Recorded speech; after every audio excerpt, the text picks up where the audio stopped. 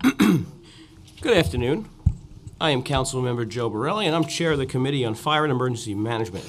I am joined today by my colleague, Councilmember Mark Traeger, whose bill we are about to hear.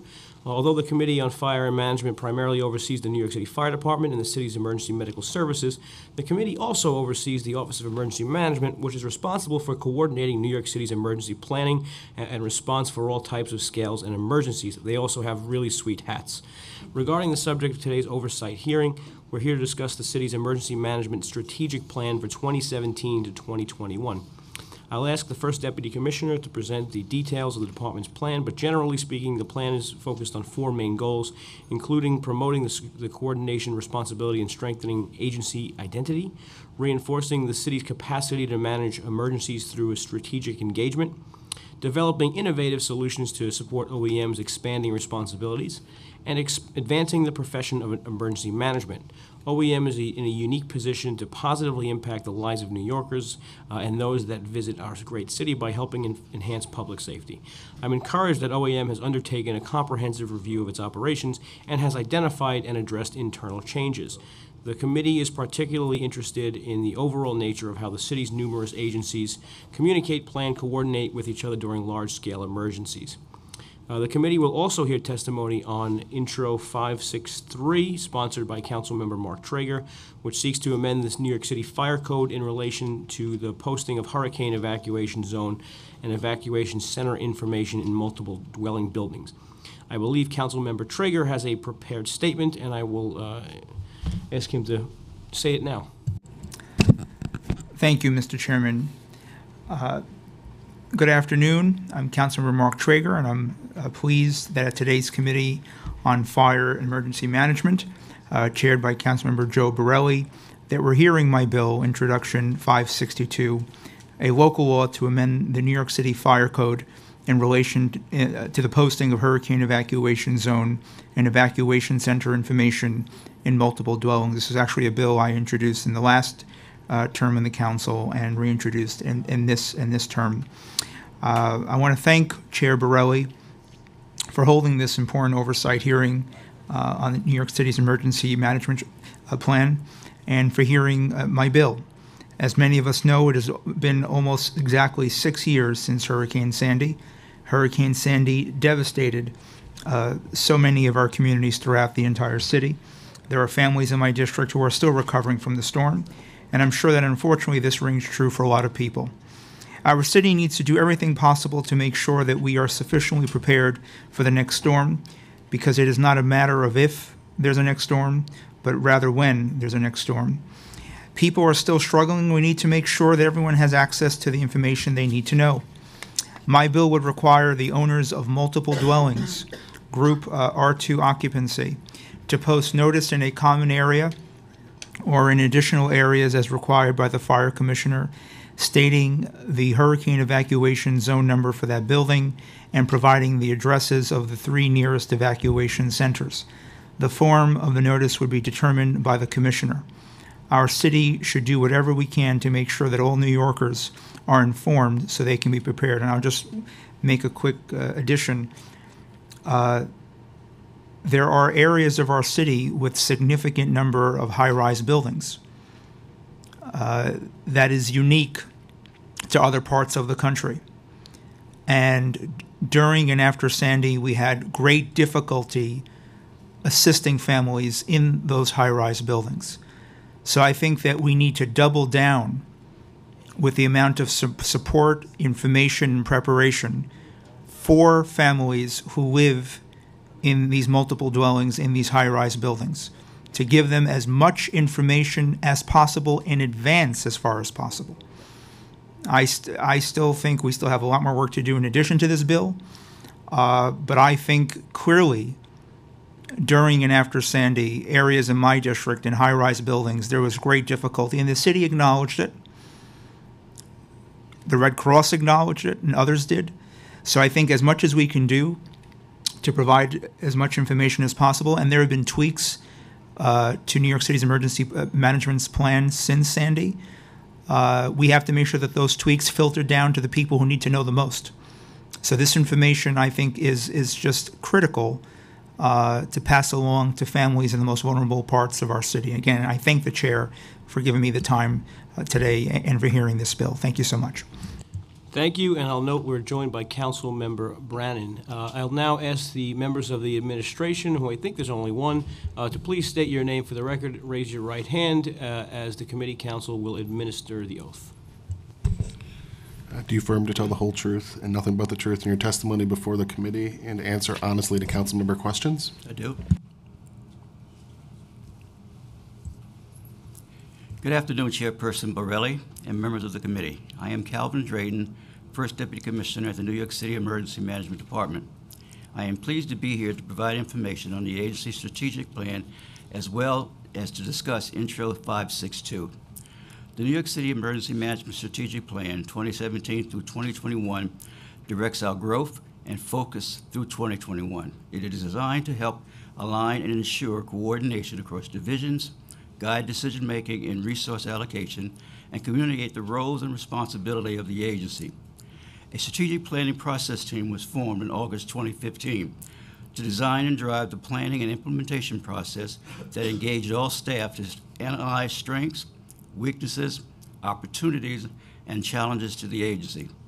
The information was then distilled into goals and objectives and released in October 2016.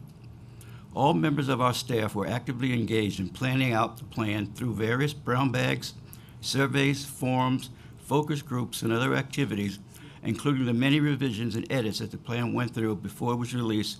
These are the 4 goals in the strategic plan. Number 1, promote coordination, responsibility, and strengthen agency identity. Here, we enhance our role in citywide coordination, mitigation, planning, response, and recovery.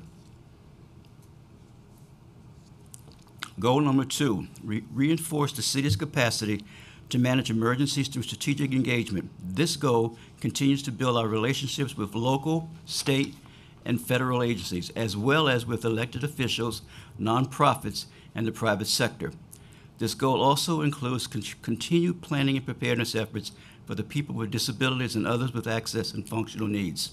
Number 3, develop innovative solutions to support NYCM's expanding responsibilities. We are growing fast, and here we focus on expanding our capabilities through improvements in technology, infrastructure, and staffing. This will enhance our scalability to respond to incidents while maintaining continuity of daily operations. And finally, number 4, advance the profession of emergency management. We are the premier emergency management agency in the country, and we strive to maintain and grow this through our cadre of professional staff who represent us at nationwide conferences, who are asked to speak to international delegations, who consistently promote a culture of learning inside and outside of the agency. Woven throughout all the 4 goals is our engagement with people we serve. Each year, there are thousands of interactions with our staff and those living and working in the city. Our focus on community engagement and community preparedness are one and the same. An informed constituency is a prepared constituency. We continue to push this message through our many programs, such as the Ready New York and Know Your Zone campaign, which encourages New Yorkers to know which hurricane evacuation zone they live in and what that means for them. Notify NYC, the city's free emergency notification system, which has grown significantly from 140,000 subscribers before Hurricane Sandy to now almost 745,000 subscribers, with common notifications available in 13 languages, American Sign Language, and audio formats, and a mobile application that has seen more than 77,000 downloads in 1 year. The Share Your Space program, which identifies spaces and communities that could potentially support the city's emergency recovery operations or used for community outreach events. The Community Emergency Planning in New York City Toolkit, an interactive workbook designed to guide communities through developing their own emergency plans. Not only does it provide the hazards these communities may face, from hurricanes to utility disruptions to steam pipe explosions, it also outlines the key response roles communities can play to protect their residents and organizations. Our continued push for strong community outreach and engagement activities grows, as you have likely seen in your neighborhood, and out in your neighborhood at meetings, town halls, fairs, mobile office hours, and other community events. In addition, we work closely with elected officials on outreach and engagement activities and have just hosted a training for city council members and their staff in cooperation with the Speaker's Office and Chairman Borelli.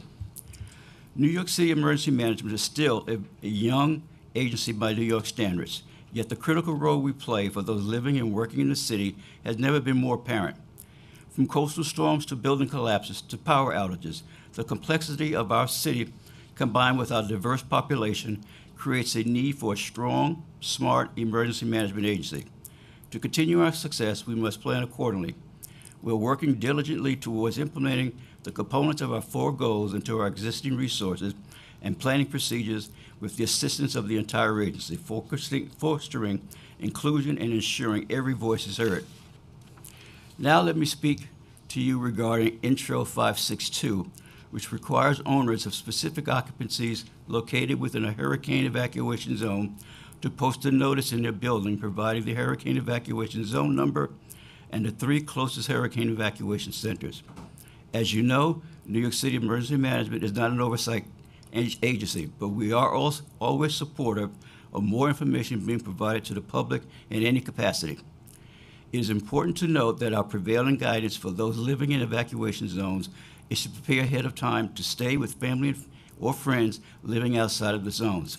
Evacuation centers are open for those without this option, but we strongly push people to a more comfortable and sustainable option, family, friends, or familiarity. Also, we note that this legislation is similar to Local Law 98 of 2013, which requires the city to provide homeowners and building owners with information on how to prepare buildings for weather emergencies, natural disasters, and power outages. In compliance with Local Law 98 of 2013, information has been on our website as well as HPD's website since 2013, updated as needed, and has been an excellent guide for building owners to use. We welcome the opportunity to meet with the council and other relevant city agencies involved to discuss how to best move forward to meet the goals of this legislation. Thank you for joining us in our mission to support the preparedness for all New Yorkers and for your time today, and I am happy to answer any questions. Thank you very much. I just want to note we're joined by Councilmember Cabrera and Maisel. Just a quick question about staffing. As part of the 5-year plan, what is the staffing changes you envision over that time? We really don't envision any staffing changes. I think the biggest challenge for us is that we would like to see the agency, the staff in the agency become more involved and more engaged in moving forward, especially with us having identified where we want to be in 5 years. I don't anticipate any staffing changes. Is there still a plan to, is there still a thought that you're going to outgrow your current space within this time? Well, yes, we have outgrown our current space. We are working very closely with OMB to figure out ways to make some changes there. Have there been sites identified? Will you, are you going to stay at, with the Cabinet Plaza? We will stay at Cabinet Plaza and hope to enlarge, expand. Okay. Do you guys envision any new funding sources over the next 5 years, or will it be typically the same federal grants? Typically the same federal grants, yes. Are there any new opportunities for different types of grants? With this plan? Mm-hmm. No, the plan that we have right now, the resources that we require to implement the plan, we have the resources to do that. Things sound great at OEM. You know, I'm not gonna... Well, it's day by day. I don't want to be there on a bad day, by the way. It's, it'll be a tough one. Do any of my colleagues have any questions? Yes. Councilmember Traeger? Thank you, Chair Borelli, and I thank you for your testimony. In your testimony, you mentioned that New York City Emergency Management is not an oversight agency, but we're supportive of more information. The bill deals with amending the fire code. So that, can you explain to me why emergency management would be concerned with that? Well, We support the intention of the legislation. We want to have further discussions with the council and with our partner agencies about what the right information to include would be and what the right distribution of the enforcement mechanisms would be. Right, right. So again, just to be clear that this is the amending the fire code. I'm not sure if there's an emergency management code, so I do appreciate that distinction. With regards to, yes, I've, as chair of the former Hurricane Sandy Recovery Committee, I'm well aware about emergency management's plans to prepare people far in advance. But I would say that we still have a long way to go in dealing with high-rise buildings and preparation and evacuation plans. I know for a fact that New York City Emergency Management has made tweaks to the plan since Sandy. There might be additional evacuation centers, backup centers. This information, my concern, is just not filtering down to local communities, particularly the most vulnerable. In high-rise buildings, they're required to post certain other critical information, elevator inspections, certain fire inspections. I think we're now at an age, particularly with the rising impact of climate change and the frequency of powerful storms, that we now have an obligation to post about evacuation centers in high-rise buildings. That's the era that we're in today. So just to be clear, is the administration supportive of this bill? Absolutely. We support giving more information to the public about evacuation preparedness, and we look forward to working with you and your staff and other city agencies. I appreciate that. Thank you very much. Thank you, Chair.